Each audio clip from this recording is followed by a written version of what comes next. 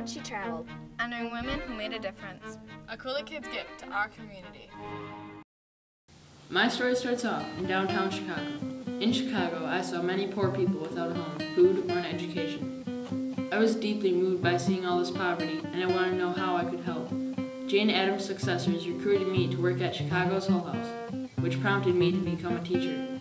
I was motivated to help people for 5 years, but after a while I knew that I would rather be teaching children. So I went back to La Crosse, became a teacher at Emerson, and had 6 children, 3 boys and 3 girls. I found that living in La Crosse, I can impact the young women in our community by becoming a Girl Scout leader.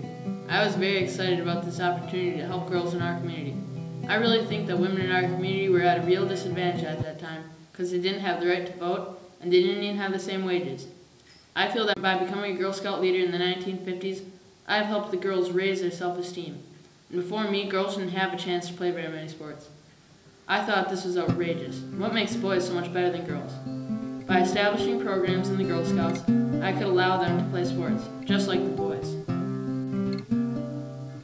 It was very hard to hold down my teaching job and Girl Scouts, especially with my 6 children at home, so I had to quit my job at Emerson. I still remember when my kindergartners would cry when they had to go to 1st grade. They must have truly liked my class. At least I can still impact them through the school board. I ran for the school board of La Crosse and I won. This way it will be so much easier for me to spend time with my children and still have some effect on the education in La Crosse. The rest of the school board and I set up programs such as the creation of specialized schools. I felt it was important to make the Southeast Asian Hmong children welcome in our community, so I made sure they were integrated into the schools. It isn't fair for a school to be all one color. Some people say that I'm courageous and brave because I always stood up for myself, no matter what other people's prejudices were or whom they discriminated against. One thing that I hope for is that I can make a positive difference in the children.